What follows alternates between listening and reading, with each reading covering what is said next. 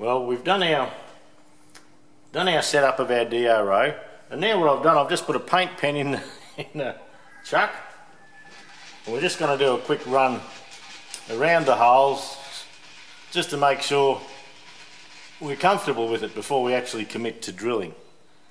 So we'll bring this one across to the side a little bit. Overshot the mark. I get excited, don't I? Okay.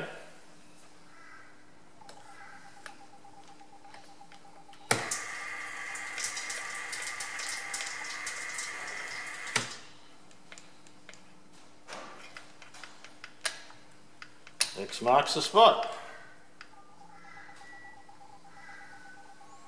Hole 2. You probably can't see that. There's a little dot there. I'll have to rig a way up of getting the light on the other angle somehow.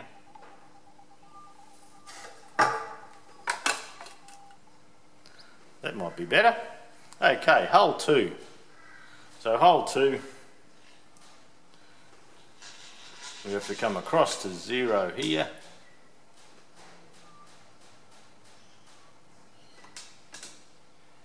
.05 of a millimetre out.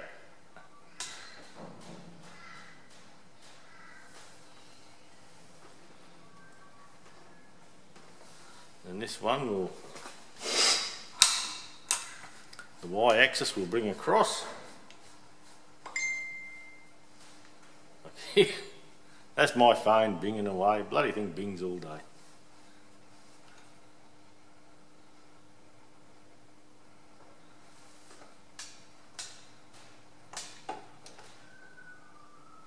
Okay, there's hole number 2. So we'll just run him down.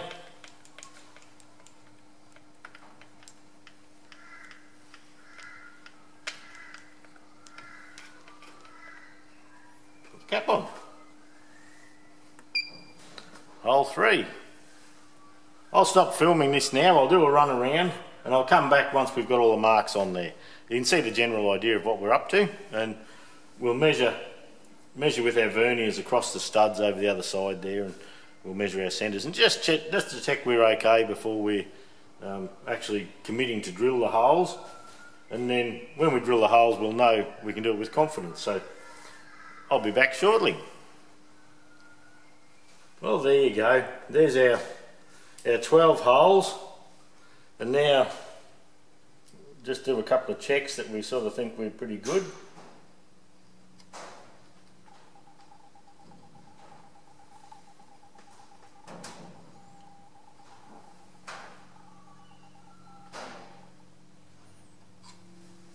Let's go 1, 2, 3, 4, 5, 6, 7, 8, 9, 10, 11, 12. We have 12 holes. We seem to have the diameter that we want, so that's a great thing. So anyway, we'll set up now, and I might just start drilling. I think there's 7/16 studs. I'm going to do a 1/2 inch hole, but we'll just drop a little pilot hole through first, just as a way to go. Give the drill a bit of an easier time of it. Well, we've got the drill all set up, and we've got a drill in it just as a pilot hole, so we're just going to take it steady and pop a few holes in. I might lock the dovetail at the back. That way it can't move on us, and we'll make it as rigid as we possibly can.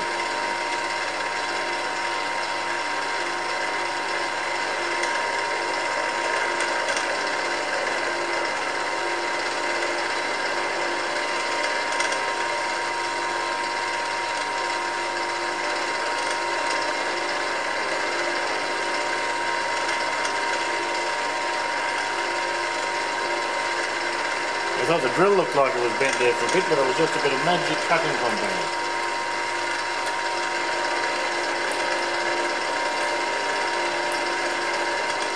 I better change the plans. I thought instead of doing all the pilot holes and all the main ones, it'll just be easier to pop the drills in and out and go that way. So we'll have a go at that and see how we go.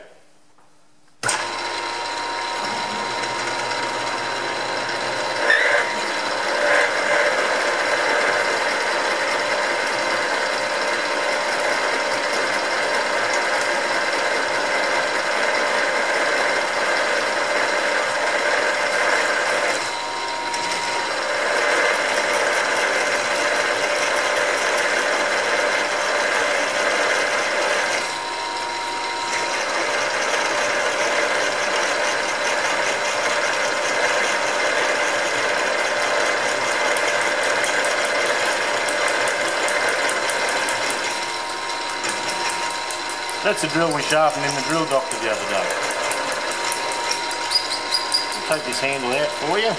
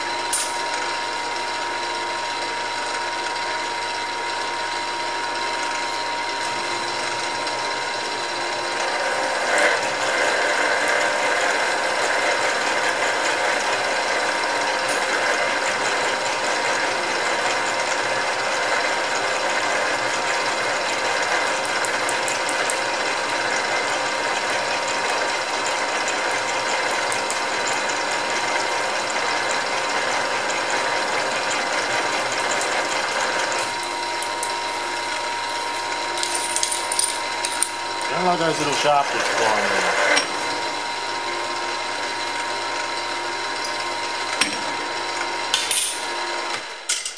Right, that's just lovely. Alright, no need to watch me do all the rest. Like I say, just repeat. Go back and forth a few times. 12 times you'll have to do it. And you'll see me drill each hole separately, yeah. So. Alright, we'll continue on. We'll come back when we've got them done. And we'll do a bit of a test fit on the axle over there.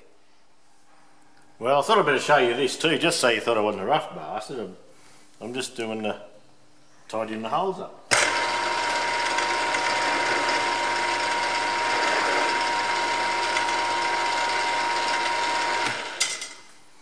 Short and sweet, just made it look okay.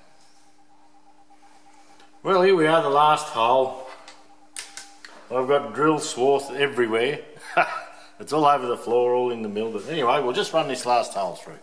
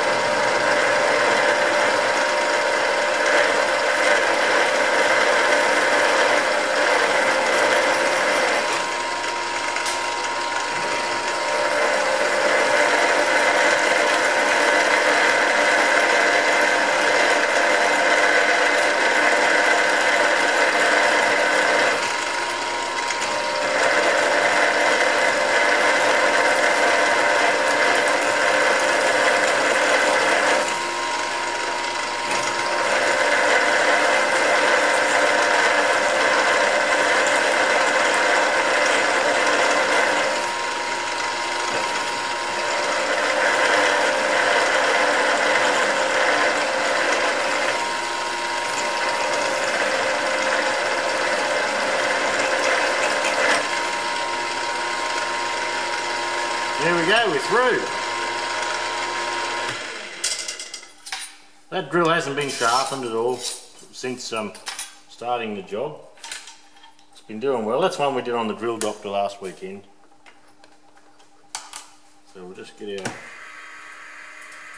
the drill out.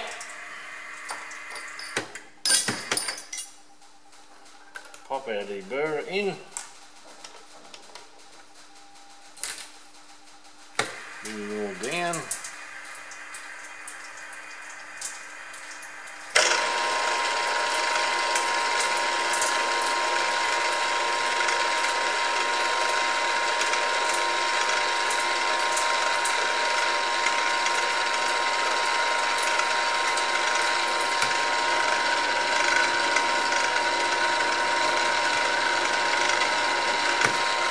Go down a bit further so the lever's not in the way.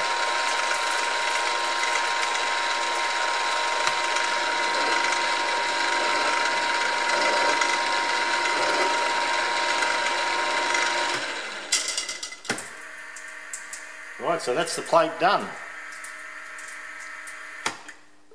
The next thing is give it a bit of a tidy up. Oh, I'm dropping stuff again. Too much junk on the table just at the moment. I need to have a clean up.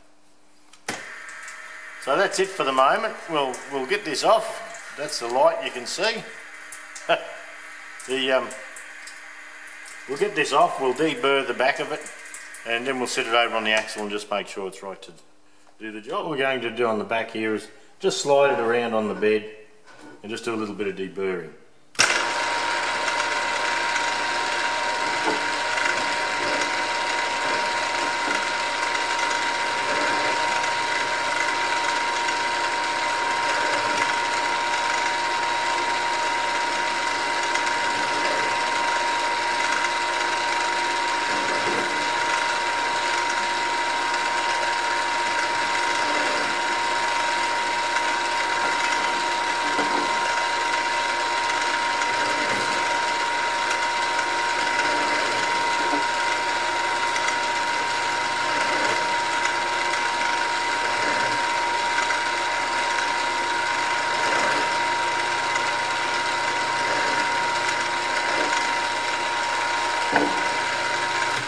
Now we'll do that little exercise. Well, here we are over on the bench. This is our axle. That's the axle with the 6 studs. That sits over there nicely. So what we can do now is pick up these 6 nuts and hopefully we can get a full nut on each one. That one doesn't feel like it wants to go on just at the moment. But it looks like we'll have just enough room to get a full nut. This stud looks like it's in a bit deeper than the others. Well, there might be a little bit of junk there because I still haven't cleaned that housing up. So here's the plate in the press, and that's how it works. You bolt it in there nice and low, then you press the axle down through the tapered roller bearing. And in the past I've had one of these slide sideways and it wasn't a good thing. We're lucky someone didn't get damaged doing it. So this piece of bar stock there, that's a bit of 3-inch. We're going to make a collar that sits over the press here and pushes on this surface here, but then on the axle there's a little tit there. That tit there, and that's where the other axle, they rub on that, so you don't want to distort that too much. So the plan is to use this to make a guide so that when we press down here, it comes down over the axle and holds it true, but we're not pressing on that point there, we're pressing on this flat surface here. So we'll get the bit of stock chucked up into the lathe and we'll work on doing that this morning. We'll just make something like that and yeah, have it here. I've been thinking I may even drill this and tap it. And so when I put an adapter, this adapter, or perhaps later on I'd like to make another adapter, yeah, for different jobs, I can just put a little hole in the side, in the side of the piece, with a bolt or a wing nut, and that'll stop. If the axle drops down here, we'll have to put a bit of wood underneath. When the axle drops down through the bearing, well, the adapter will stay with the press and it won't become something to fall on your toes. So we'll get the piece of steel over, the bit of bar stock over in the lathe, and yeah, we'll start making something to do that intermediate job between the ram and the axle.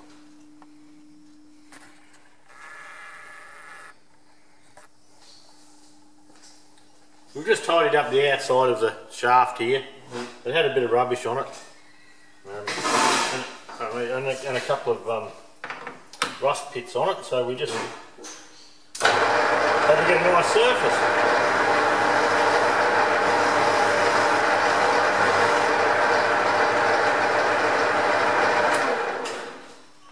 So we'll drill this, we'll put a centre up here and we'll drill it, and we'll do the measurement, and this end will start with the end that goes on the ram on the hydraulic press there. So we'll just find ourselves a centre, which I should be able to do here.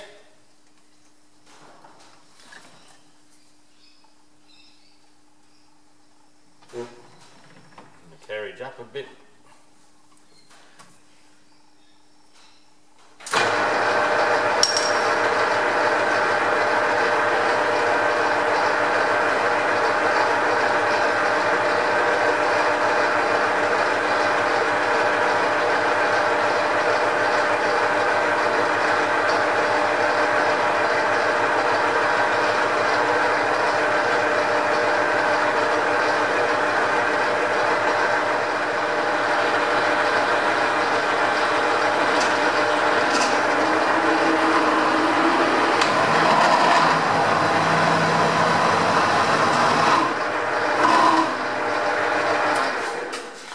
slow that down a little bit.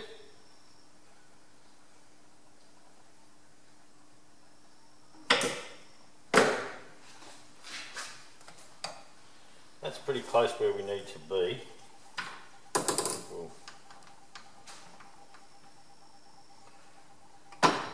We'll bring that up touching to 1 inch.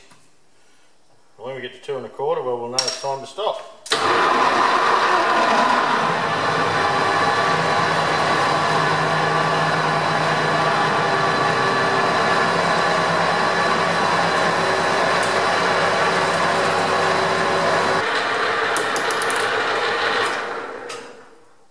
Right, that should be somewhere near 1 1/4 deep. We'll take a measurement.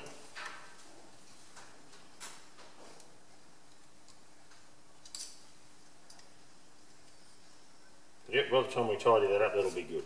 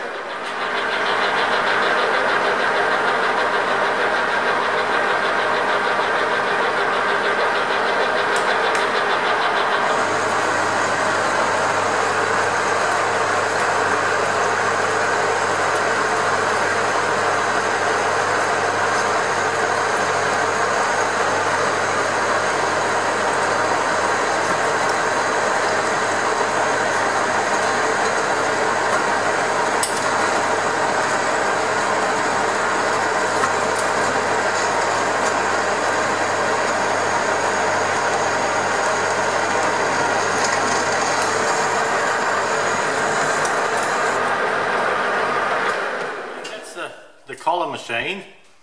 Now this end here, that goes up onto the press. So where the press cylinder goes, the cylinder goes in here. Then this end here, that goes over the axle, and the hole in the centre is so that little tip on the axle can go up in this hole here and not be damaged. We're actually pushing on the best part of the axle to push on without distorting the rubbing tip. So we'll go back over to the press and I'll just show you how it all sits in. Right, that's the axle. That's the axle sitting in the press. That's with the plate. It needs a couple of screws, nuts on there yet, but that's okay. And so all we need to do is bring this over a little bit in line.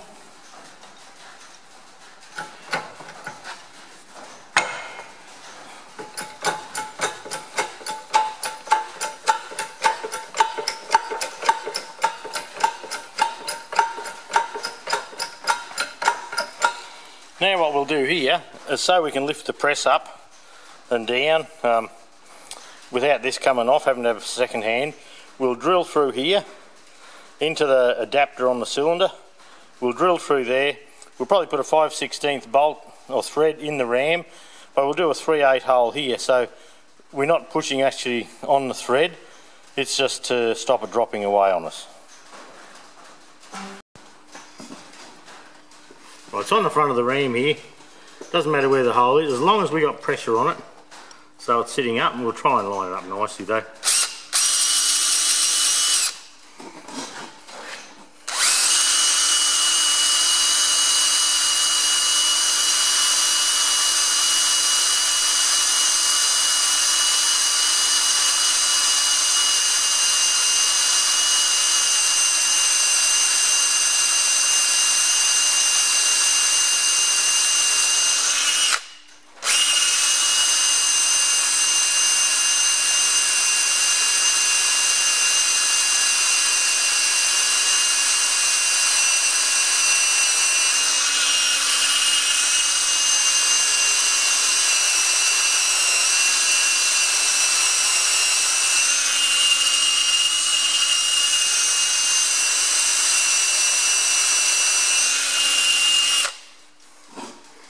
Right, that'll tell us where the hole is. That's through. And look, what I should do, I think, is just put a grub screw or a bolt here. Instead of tapping the back here, just put a bolt in, and we might even just put a groove on the cylinder, so it's a bit of mucking around. So each new adapter we'd like to put on the press, well, we can then just put a thread in it and pop it onto the flat there. So we'll give that a go, I think. Right, we've tapped a thread in here, 5/8, oh sorry, 5/16 UNC. I have a little bolt here. What the idea is just to get it so it's nice and straight. When I lift the, or when I take the press down,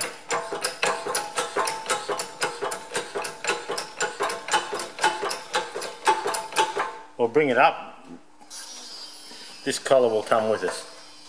It's still free enough that it bottoms out inside here, yet there's still a little bit of slop so it can self-align. There you go. That's our plate made, our boss for the press made. By doing the boss like this, if we'd like to put another sort of adapter onto the hydraulic cylinder here on the press, we can, we have the option. It's just a matter of make something that stays up there. There's the hole there, so just goes up, self-aligns, and that's it. So look, thanks for following along with this one. This is the end of the part 2, and what we'll actually do now, well, this will be the end of the TE20 axle puller videos, but coming up pretty soon to try it out, we're going to get a kit for this axle. We'll tidy this up. This axle's a mess. We'll sandblast the axle up, tidy it up nicely, put a new bearing and seal. We'll go through the exercise for people that have a little Fergie of some kind. This will now fit TE20, you know, TEA, TED, TEF, which is the diesel. It'll fit the FE35s, which is the 4-cylinder petrol and the 4-cylinder diesel, 35 Fergie. It'll fit the MF35, the Massey Fergusons, with the either the petrol engine or the 3-cylinder Perkins engine in them. And then it'll go right up and it'll fit the 135, 148, and I'm not sure how much further it will go for that, but I think 148 will probably be the limit. But look, thanks for sticking along and watching the whole show with us.